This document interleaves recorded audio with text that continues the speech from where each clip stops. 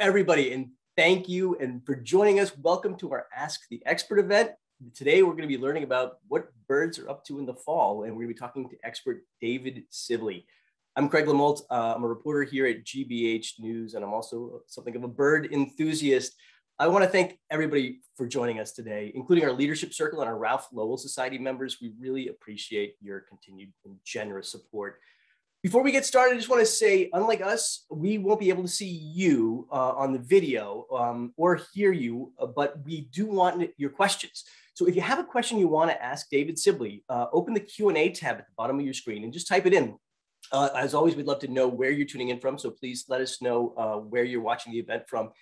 Also, this is so important. If you see a question that somebody else has asked that you would like the answer to, please upvote it, because those questions that get the most upvotes go to the top of the screen, and we're most likely to get to those. There are a lot of people joining us today, and we're so excited to hear your questions. I apologize in advance if we don't get to all of them, but please upvote the ones that you're most interested in hearing David answer, and we'll make sure to get to those for sure. Also want to let you know, if you'd like a closed captioning feature, you can find you can click on the live transcript button at the bottom of the screen. On my screen, it's listed under more. If you click that, you get live transcript. There's two different options. We recommend you can select subtitle to enable captioning at the bottom of your screen. You can also choose full transcript, and a sidebar window is going to open up and you'll see what each speaker is saying. Please bear in mind, there's a slight delay, I think, on those transcriptions. But without further ado, I want to introduce David Sibley. David Allen Sibley is the author and illustrator of a series of successful guides to nature that bears name, including the Sibley Guide to Birds. I think mine's right up there. I'm sure you all have them on your bookshelves as well. He's contributed to Smithsonian, Science, the Wilson Journal of Ornithology, Birding, Birdwatching, North American Birds, and the New York Times. He's recipient of the Roger Torrey Peterson Award for Lifetime Achievement from the American Birding Association and the Linnean Society of New York's Eisenman Medal. And he lives and birds here in Massachusetts. David, welcome. Thanks so much for joining us again. Thanks, Craig. It's great to be back. It's really great to see you and to talk to you. You know, and it's fun to do this in the fall. I think, you know, there's really no better time to go for a walk in the woods in New England in the fall. You know, you get these beautiful crisp days, leaves are changing, but there's also a lot of bird activity, right? I mean, yeah. Can you give us a sense of what we should be looking for? What's out there right now? Are a lot of birds migrating through? Like, what should we keep an eye out for right now? Yeah, it's an incredibly active time of year, and there's a lot going on. Well, there's always a lot going on in the bird world, but this is a very busy time. And in general, birds are heading south, and some species have been heading south since late June. Some fall migration begins that early. Birds are finished nesting and they're starting to move south. Now, most of the insect-eating birds have already left us because this is the time of year when there could be a hard frost any time that would wipe out the insects that the birds need to eat. So all these songbirds have evolved a timing that gets them out of Massachusetts before the insects disappear. Right. So they're mostly gone. It's a lot of sparrows now, and there'll be waves of sparrows and blackbirds and robins and some other species moving south over the next month. Well, and ducks, geese, seabirds, those are the things that'll be the bulk of the migration over the next month. Do they do anything to prepare? Are they busy getting ready for what's going to be a pretty epic flight? Yeah, it depends on the species, and some species make really epic flights, like black-poll warbler that takes off from the coast of Massachusetts and flies nonstop to South America. So they make a lot of preparations for that. But all the birds are, this time of year, even the sparrows, they migrate at night. So after flying all night, they need to get a lot of food, find water, take care of their feathers, and rest a little bit, but they don't sleep very much. And then in a night or two, they're taking off again and flying a few hundred miles farther south. So it's a very busy time, lots of preparations. And they're all the birds this time of year. Well, first, there's all the young birds are out. So the total population of birds that's moving south is much bigger than the number of birds that came north in the spring. And a lot of them won't survive the coming year, but But right now, the bird population is at a very high level. So you'll see a lot more birds than you do in the spring. And they're all in their very fresh fall plumage. They've just finished molting. They've got brand new feathers ready for the fall migration and the winter when they need good insulation. So I think they're really looking their best this time of year, really crisp and subtle shadings of colors and neatly trimmed feathers. It's looking very good. When you go out in October for a walk, what are you looking for? What are you most trying to spot? Whenever I go out, I'm just looking for any bird that is cooperative, any bird that will sit still and let me watch it. And as I watch or as I walk around, I listen to things and watch birds, and I'll think of some question that I'd like to answer and try to sort that out, looking at some of the birds. Looking at variation in colors or patterns or calls, differences between males and females. So it just each morning I go out, usually without a specific goal, but find something along the way that piques my interest. One of the things that we like to do, actually, that my wife's really into doing when we go for a walk, is to pick up the feathers that she sees along the way. And I actually have a bowl full of her feathers here that she's kept. And the problem is oftentimes we don't know what bird these feathers are from. And I was wondering, could I show you a couple? Would you be able to maybe tell me, are you able to identify Sure. the bird by looking at a feather? Often I can, yes, and at least get some general idea of what it's from. Yep. All right, let me how about this? That I would guess is from a red-tailed hawk. Really? Yeah, and probably one of the big. So it's a pretty big feather. Well, I should actually start by giving a little public service announcement that technically it's illegal to possess feathers like that. The migratory bird. Yes, I'm sorry to say. Technically, the Migratory Bird Treaty Act that has been in the news recently because the Biden administration just restored a lot of the protections that the Trump administration had reinterpreted. But anyway, the law was made at the time when the feather trade was still fresh in people's minds, and the killing of birds just for their feathers, just for fashion, to put feathers on hats or other ornamentation. And so it's illegal to possess any part of a protected bird, including feathers, because even if you found it on the ground, there's no way of knowing that. You could have, someone could, be killing blue jays and selling the feathers. And that's what got us into the feather trade issue 30 years ago. So anyway, I say technically it's illegal, and I can't give you permission. I think that for the average hobbyist bird lover, everyone picks up feathers, and it's fine to pick them up and look at them. It's illegal to possess them, to have them in your house, to have a collection of them. And I don't know how. Very glad to know this. Thank you for this information. I didn't realize that this is contraband that I have here. I know, actually, in addition to hats, there was a story I heard years ago about people tying ties for fishing, fly fishing. That there's a trade in very rare bird feathers for that as well.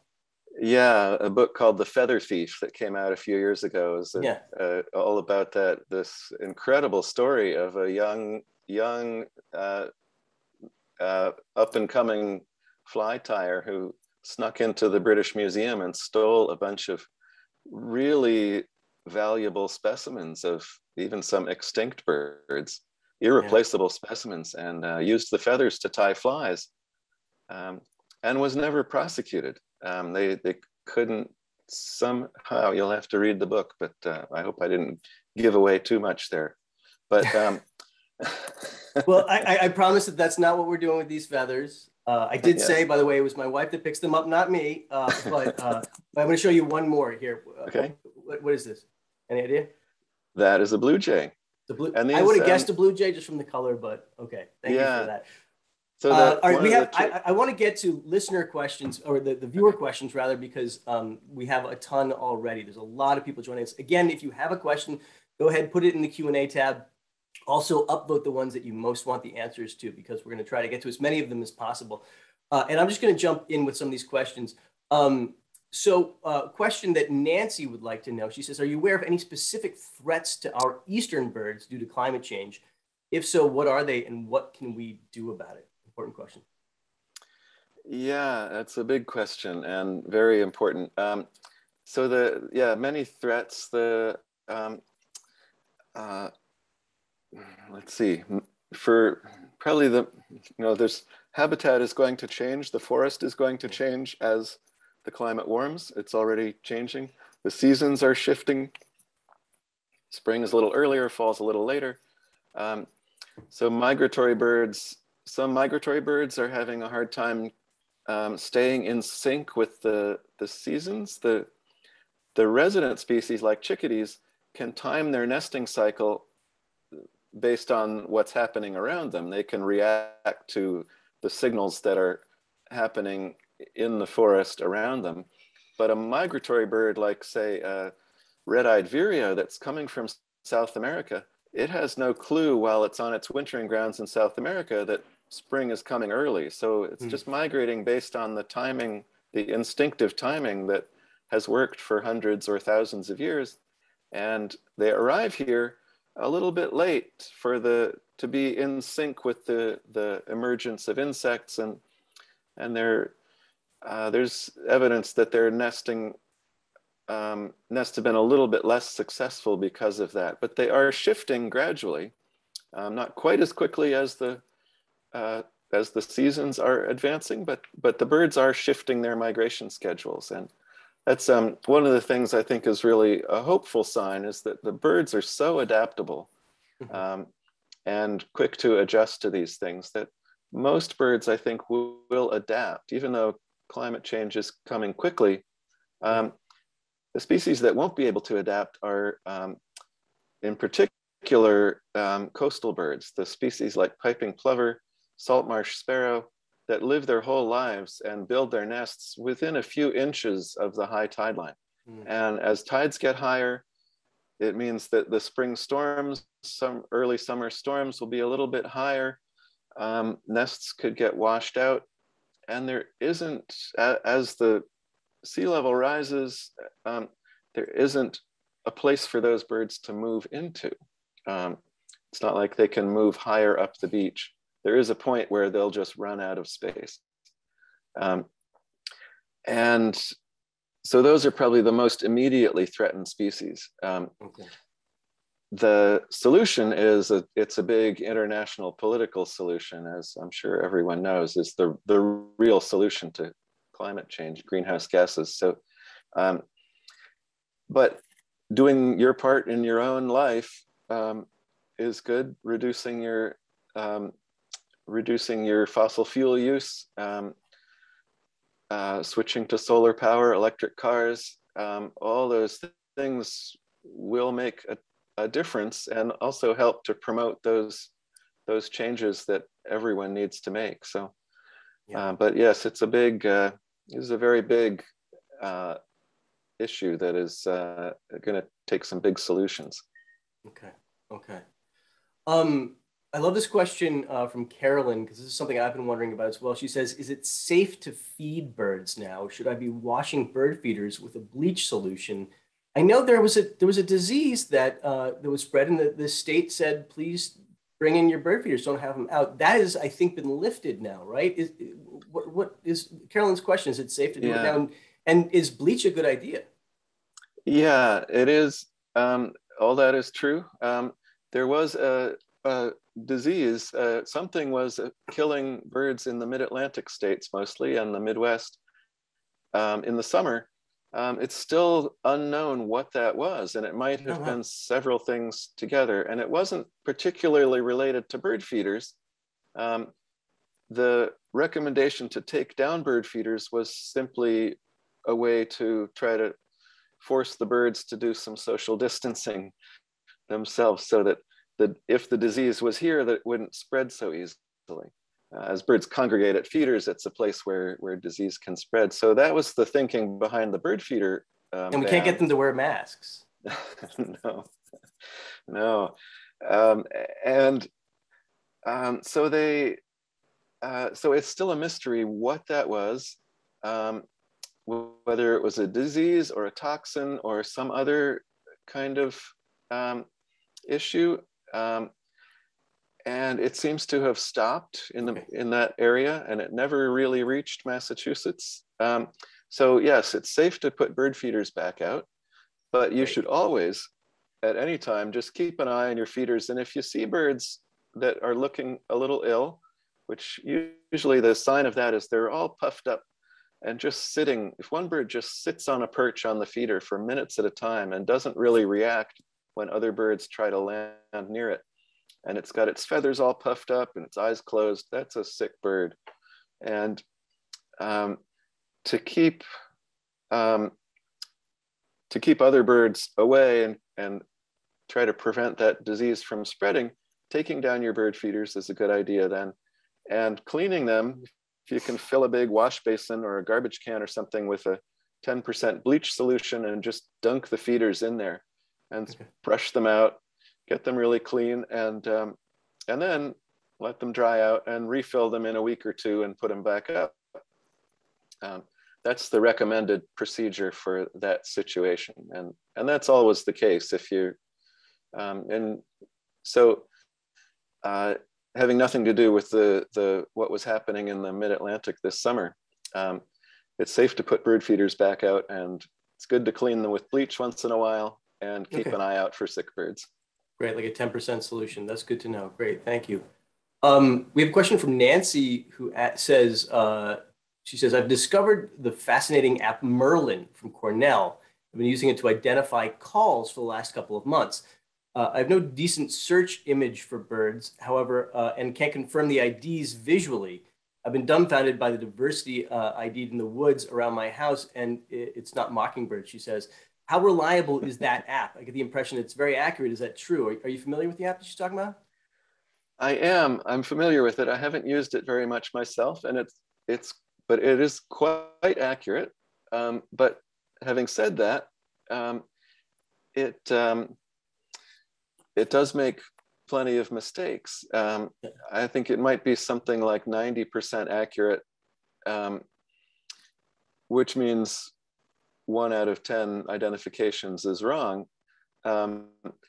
It's amazing that a smartphone app can do that, but still, it's not really reliable enough to know for sure. You know, I wouldn't just go blanket acceptance to all the identifications that you get from Merlin. It's also relying a lot on expectation, which all birders do. We all do it naturally. It's a big part of the rapid identification. But Merlin is using the data that it has on what's expected in that area at that time of year. And so it's likely to actually miss a lot of rare species because it's going to prefer the identification of common species. And at the same time, I've seen some cases people have reported where Merlin is identifying very rare species for Massachusetts. So anyway, it's a great learning tool, a great starting point, and it will probably do a really good job on, well, the better the recording you have and the more distinctive the sound, the better it will do. So it'll do really well on a strong recording of a tufted titmouse song or something like that, which is what most people will find in their backyards. If it's just a short little chip note of where 30 species make a similar sound, it's less likely to get that right. Okay. So as a Okay. starting point for beginners to learn the common bird songs in your backyard, I think it's a fantastic tool. That's great because that's a challenge I've had. I feel like I don't know birds by their song, and I'm going to try that app. That sounds terrific. Yeah. I'll give it a shot. Betsy wants to know another question that I've been wondering. She says, do you clean out your bird houses in fall or leave them for winter birds? I have one that no one ever actually moved into in the spring because I think I put it out too late. And now I'm thinking, do I take it in and put it back out, at the end of the winter or early spring, or do I leave it? Are winter birds going to move in there? Yeah, it's a, I clean out my birdhouses in the spring before the birds come back. But I've seen mixed reports. I read a study recently about, so one of the thoughts is that birds prefer to use a birdhouse that's empty, that's clean, because an old nest, there's a possibility that the nesting material in that old nest would still be infested with feather lice or some other parasites. So the birds are more likely to choose a fresh box where they can build a new nest. But someone actually did a study looking at parasites and old versus new nests and found there's really no difference. And that the birds didn't really show a preference. So it might, I think the preferences might go species to some extent. There might be differences, like bluebirds might prefer one way and wrens another. Well, I know with house wrens, you have to clean out the box because they keep stuffing more sticks in, and it eventually just gets so full there's no room for the nest in there anymore. So cleaning them out, I think it's a good idea, and you're not doing any harm. The birds, even if they go into a box with an old nest in it, they're going to build something new on top of that. So there's no harm in taking everything out and giving the birds a fresh box to start with. My neighbor had quite a lot of cleaning up to do from her dryer vent, which I think it was the wrens who took a liking to and built some nests in there. Oh yeah, they're crafty that way. Question from Milton, who says, we saw a large number of great egrets in the Parker River National Wildlife Refuge in Newburyport, Mass. Yesterday. Are egrets this far north a new phenomenon, or have they always been here? Well, depends how you define new. They've been coming north. They come north this time of year. There's some that nest in Massachusetts. They nest on an island just north of Boston. At least a few dozen, I think, there. And there are colonies scattered along the coast south of here. So there are some that nest here, but much bigger numbers come north in the late summer. And it's common to all of those, the fish-eating water birds, herons, egrets, storks, spoonbills. Those last two don't usually get this far north, but they do move north in the late summer to take advantage of the abundance of fish that are there without a lot of herons and egrets and other predators eating them. So much bigger numbers nest in the southeast. There's a lot of competition for fish there. There's smaller numbers nesting here. So the southern birds, after they finish nesting or the young have fledged, they move north to where there's less competition for the fish that are here. So that phenomenon has been going on for hundreds or thousands of years. It really was greatly diminished by the feather trade 100 years ago. Heron egrets, especially great egret and snowy egret, were the two species that were most sought after for their feathers, and their populations were extremely low. Yeah, I would have thought it'd be a more colorful bird that would be more sought after. No, it was the lacy plumes, these very lacy, delicate plumes on the backs of these egrets.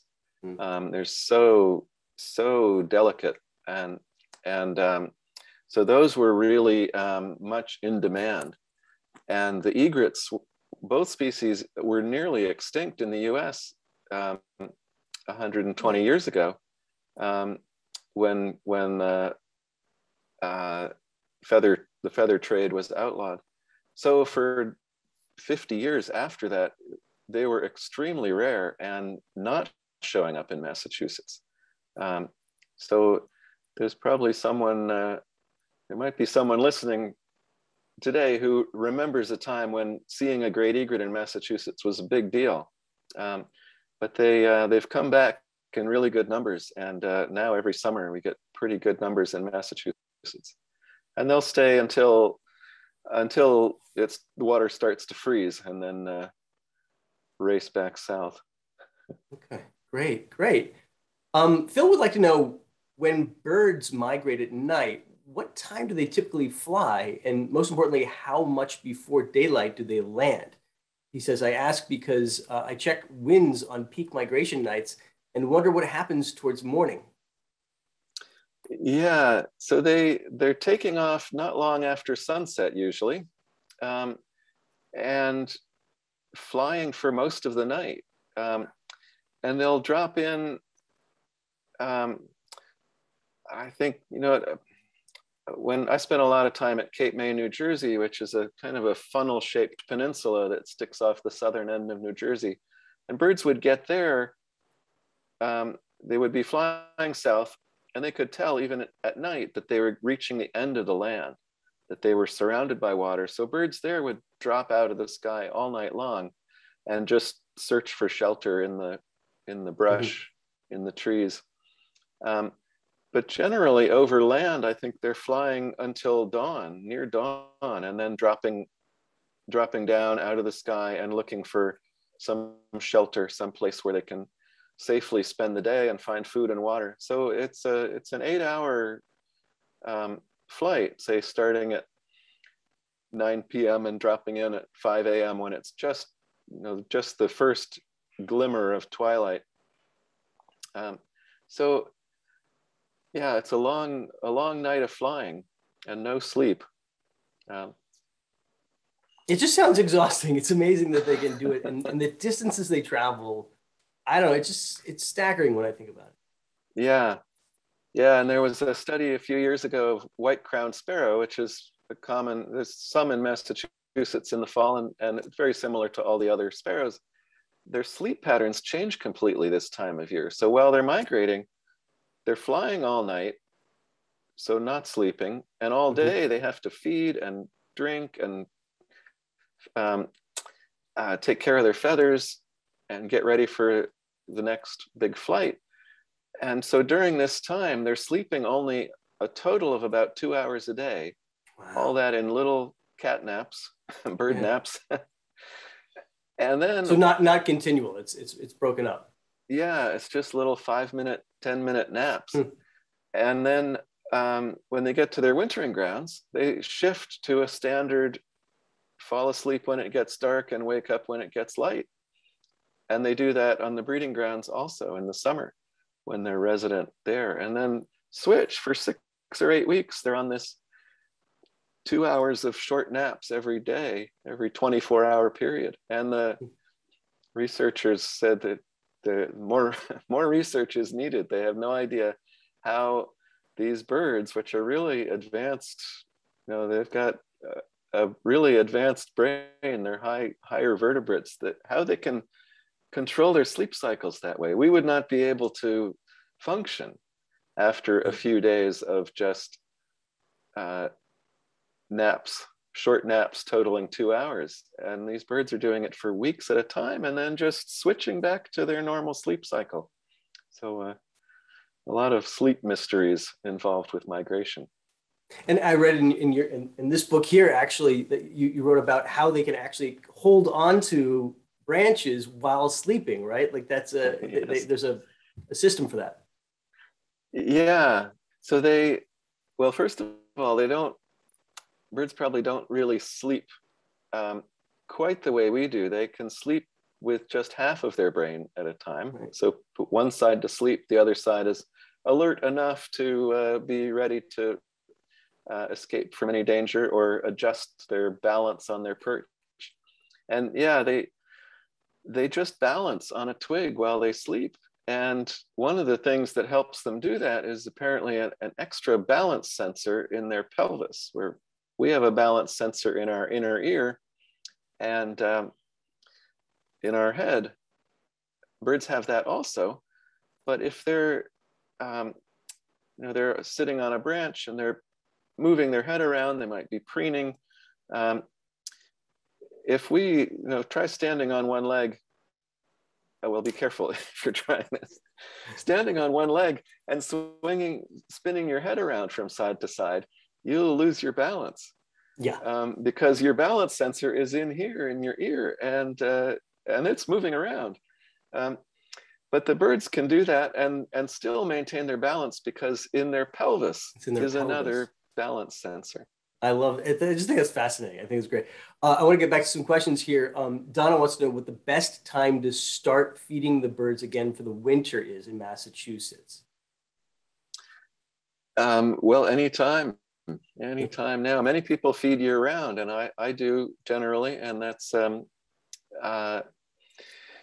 if you're in an area where there's potential for bears, and that's actually most of Massachusetts, you have to be really careful. It's actually, the state recommends not feeding in the summer because of bears, and bear season runs a long time. But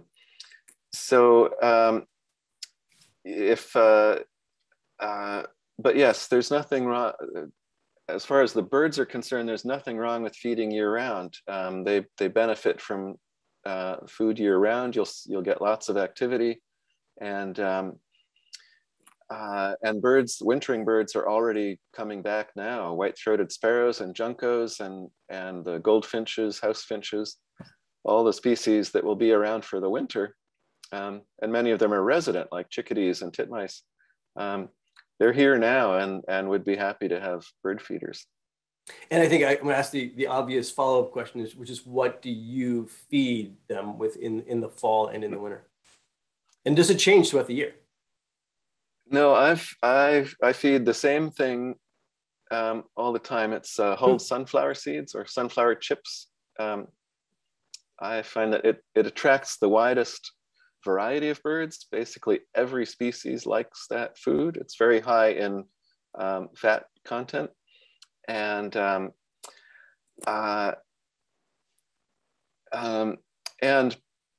it's a little more expensive than other foods, and more expensive than the black oil sunflower seeds, which still have the shells on. But the shells of the black oil sunflower seeds, if you're feeding a lot of birds, you'll end up with big piles of shells on the ground that need to be cleaned up. And it kills other plants under the feeders and so on. So plus you're paying for the weight of the shells when you buy that food by the pound. So so the sunflower chips are what I feed. I found that's the birds love it, and it's easy to maintain. Claire wants to know, this is a great question, what do you consider the most important foundations, scientific, mathematical, cultural, that a young person needs to pursue a career in ornithology? What's your advice for a young person going into the field? That's a good question, but I think ornithology, it sounds like a very narrow, very specific field, but it's really incredibly broad. It just means studying something involving birds, and ornithologists take it in many different directions. The same way bird watchers take bird watching in many different directions. You can study bird songs, but even there you can study the singing behavior, watching birds in the field, or the kind of technical aspects of the sounds.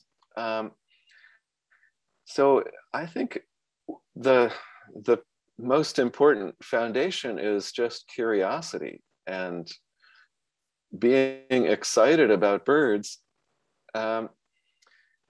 And like any other science, sort of pattern recognition, the ability and the desire to sort things out and put them put things into patterns, into a system to figure all that out. I think that's what makes someone a scientist, and the curiosity, the joy of discovery, the pleasure of that eureka moment where you say, oh, this piece goes here. That's and then whatever, you know, you can study ornithology that's with a lot of math or without a lot of math, or with working with sounds, or working with watching bird behavior in the field, or applied conservation. It could involve, you know, right now there's a lot of work with wind turbines, alternative energy, that kind of stuff, or agriculture and birds. There's so many different directions you can take it. I think just being excited about birds is the foundation. I hope that's not too vague an answer, but I think that's really the key. You got to have that for sure to be an ornithologist. Fantastic questions from the audience. So many great questions. We have a lot more that we're going to get to as well, but I want to take a quick moment to introduce my colleague, Sandy. Hey, Sandy. Hi, Craig. Thank you so much. And thank you to all of you for being here this afternoon while learning about fall birding with author and birding expert, David Allen Sibley, and today's Ask the Expert event. Viewers and listeners turn to GBH for many reasons, whether it's to experience something new, to learn the latest headlines and local stories, or to simply be entertained. And if GBH is your go-to source for culture, news, and entertainment, then please consider making a donation. Today, when you give $7.50 a month as a GBH sustainer, or $90 all at once as our thank you, we'll send you a signed copy of David Sibley's book, What It's Like to Be a Bird. His book gives you, birders and non-birders alike, fascinating information with answers to all kinds of questions of what common, mostly backyard birds are doing and why. And all of this with over 300 of Sibley's gorgeous illustrations. Visit gbh.org/support events to see David's book and more, or to make your gift in any amount today. And simply click on the support link in the chat tab now, or text GBH to 800-204-3811. You can also scan the QR code located right here on your screen. Giving takes just a few minutes of your time and a few dollars on your credit card. And if you're already a GBH member, thank you so much for your support. And if you wish to become one today, just click on the link in the chat tab now, or text GBH to 800-204-3811 to make that gift. And now, Craig, let's get back to all our curious members at home to learning more about fall birding with our expert, David Allen Sibley. Great. Thank you so much, Sandy. And as I mentioned, I have, David, I absolutely love this book. And it's just like, it's different from a lot of your books because some of the illustrations are just these huge, beautiful illustrations with all these facts about, you know, just interesting things about what birds do and how they do it and why they do it. I've learned a lot from it. So thank you, David, for that. And also, I think it's wonderful that if people make a donation to GBH today, that they can actually get a signed copy of this amazing book. It's really gorgeous. So I just want to jump right back in with some questions. We have a lot more questions, and I want to get as many of them as we can before our time runs out here. Harvey says the Hummers born at our place in Clinton, Missouri, are all females. How could that be?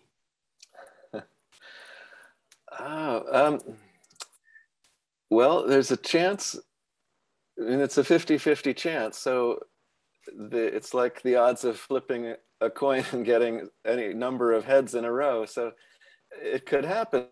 But I would also say that the young hummingbirds all look like females. The males don't get their bright red throat and blackish head until the spring, or about February, March. That's when they'll molt and grow new feathers so they'll look like an adult male. So this time of year, all of the young ones, males and females, look very similar to the adult females. So unless you're looking very carefully and distinguishing the immature males from the females, that might be what's going on then. all of your young hummingbirds do generally look like females. That explains it. That's great. That's great. And you know, I don't have a hummingbird feeder here. I would love to have hummingbirds. And I think it's a matter of patience, right? It takes a while for them to really figure out that you're there and they want to come to you. Yeah, it's hummingbirds are kind of they live in most of Massachusetts, and if you just put up a feeder, eventually a hummingbird will drop by, and if there's nesting nearby, they might make regular visits. If you can put up a good-sized flower garden, or even just a few potted flowering plants, like some sage or something, bright red flowers are most attractive to them. A little flower garden will really add to the attraction. And hummingbirds that are just flying by will see that and swing in to take a look. And they have an incredible memory of all the flowers they've ever visited. And because most of the flowers that are adapted to be pollinated by hummingbirds they're mostly tubular flowers, long flowers, so the hummingbird's bill fits in. And they're red mostly, and they're perennial, which means that the hummingbirds can remember where the plant was and come back to it year after year, and they do that. Anyone who has hummingbird feeders for multiple years will know when the first hummingbird comes back in the spring, it often sits in the yard and hovers in the spot where the hummingbird feeder was the previous year. They know the exact spot in the air where the hummingbird feeder used to hang, and they'll hover there waiting for it. So once you get one visiting feeders, you can expect it to keep coming back. It'll remember the spot and keep visiting. That's so great. I would love to get them here. On this topic, actually, Betsy wants to know, have they left New England already, and should you take her hummingbird feeder in yet? Yeah, they have left. Okay. The males leave around September 1st, the adult males, and then the females and immatures stick around until about September 20th, 25th is when the very last ones are usually leaving. And there's still a few around, very few around. And this time of year, if you see a hummingbird, there's some significant percentage of the hummingbirds that are still around this time of year are vagrants from the West. They're rare Western species like Rufous hummingbird, off course and making their way who knows where. But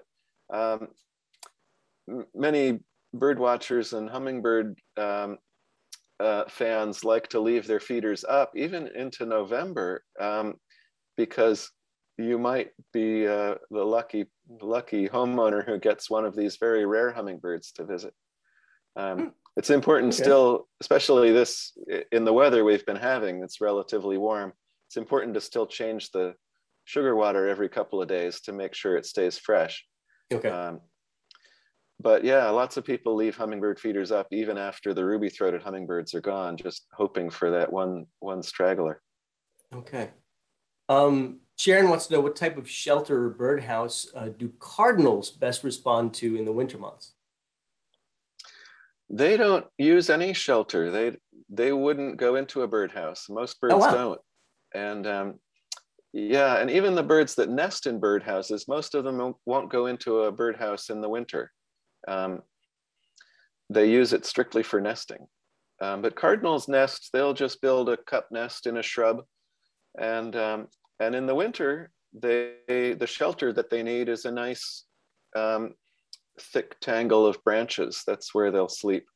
So they'll go into a dense shrub. They really like some of the ornamental shrubs like arborvitae or rhododendron, and they'll just kind of snuggle in there in some little tangle of branches where they're not easily visible, and they're sheltered from the wind and maybe from rain or snow falling from above.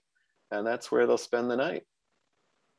You know, I mentioned no one ever moved into my birdhouse, but I put it out, I was still building it. So actually it went up too late. It took me too long. But when do I need to get it? If I do take it down this winter, which I think I might, just to kind of protect it, when do I need to get it back up by? Is March the right time? Is it too late, or when do I go? Yeah, I think, March 1st or even in February isn't too early. Okay. Bluebirds are, I don't know if you have bluebirds in your neighborhood, but they start looking at nest boxes very early. They're around through the winter in many parts of Massachusetts, and they'll start checking out nest sites very early in the spring or even late winter. Other species like house wrens and tree swallows, they'll arrive. Tree swallows arrive in March, even early March. House wrens arrive in the middle of April, say. So those other species are arriving a little bit later, but there's no reason to wait. I would put the birdhouse out early in February. Okay, I'll do that for sure. Thanks. Jacqueline says, I lived in a neighborhood where turkeys took over.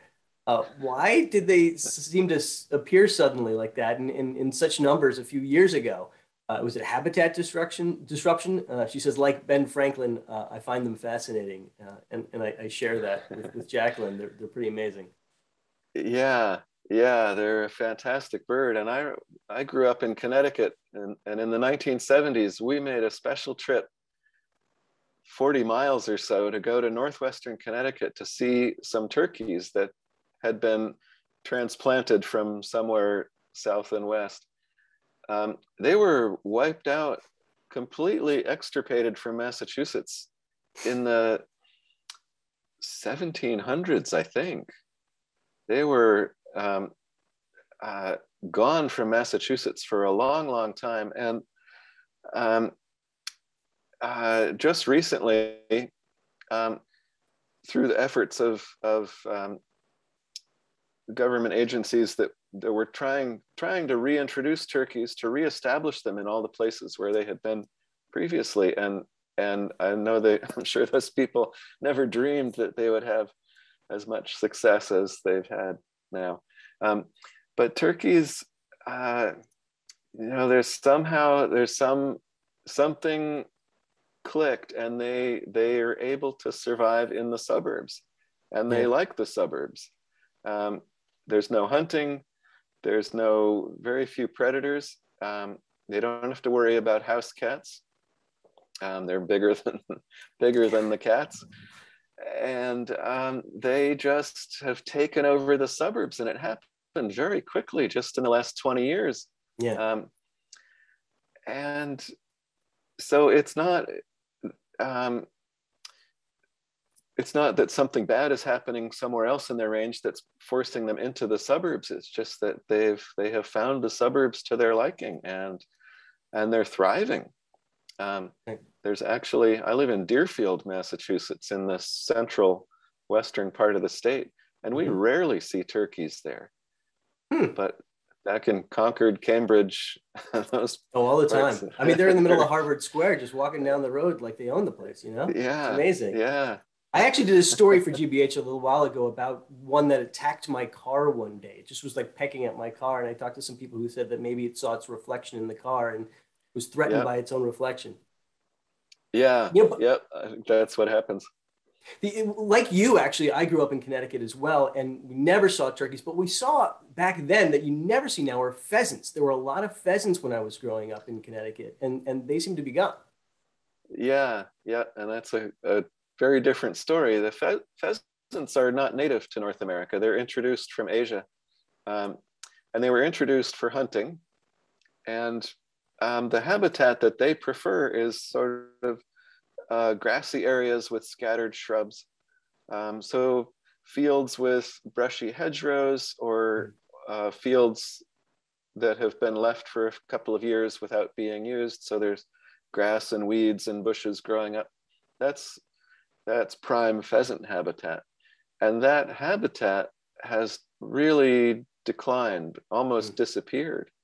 As you know, in the last 50 years, a lot of farmland has turned into housing developments or forest, which is good for forest birds, but not so good for birds like pheasant. And pheasant, because it's introduced, and the population here was probably always maintained more or less by constant releases, more birds being released every year for hunting purposes. It's not clear that pheasant was ever a self-sustaining population in Massachusetts. But a lot of other species like the same habitat and are really much rarer now than they were 50 years ago, like brown thrasher, field sparrow, eastern towhee, these kind of shrubland birds or second growth successional forest birds they're a target of management now. The state's actually managing some land just for those species because that particular habitat has become so rare. So pheasants are gone, but hopefully we won't lose thrashers and field sparrows and other things from Massachusetts as well. For sure. Patricia asks, are there any other plants and birds that go together? Like if you see a certain bird, do you always see an associated plant? Yeah, that's, there are, but it's not such a you know, I illustrated and wrote a guide to trees of North America. And when I was working on that book, my initial thought was that I would include bird illustrations as well of the birds that were associated with particular trees. And as the project went on, I just couldn't find, for most trees, there isn't a specific bird that is associated with that. There's a lot of sort of general connections, but yeah, birds are connected to habitat and the particular plants that are in that habitat. Often it's a particular group of plants that are growing there, but the birds will be just as happy in a similarly structured habitat with a completely different group of plants. Okay. There's a sort of a related question from Sarah who asks, which plants and trees would you like to see more people plant here in Massachusetts for bird food sources? Well, that's a very easy but general answer, that native plants are the things to plant. And the reason is that the native plants have evolved in this area with a whole community of insects and other things that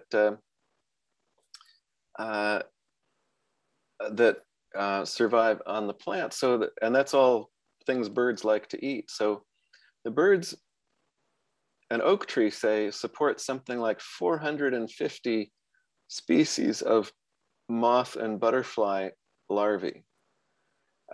Where a Norway maple, that is a European species that's commonly planted, that supports something like 6 or 8 species of insects, of butterfly and moth larvae. So the birds that like to eat those little inchworms and other caterpillars, they're going to go to an oak tree because it's loaded with a big diversity. It'll have food year round or through the whole summer, different insects that come and go.